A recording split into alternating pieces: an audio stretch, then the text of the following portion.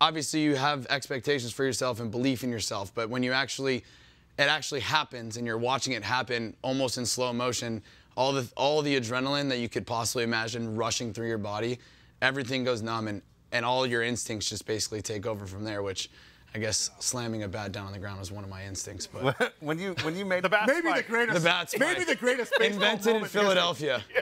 Second question, real quick. I know Mike has a million too, but when you get to second base, what is the first thing you think of? Do you think of your dad? Do you think of all the years you played baseball? Do you think, oh my gosh, that just happened? What goes through your mind when you make it to second base? Yeah, I mean, talking about like the adrenaline and the numbness, as soon as the play is over and you're watching the ball come in and you're on second base, you're not going anywhere.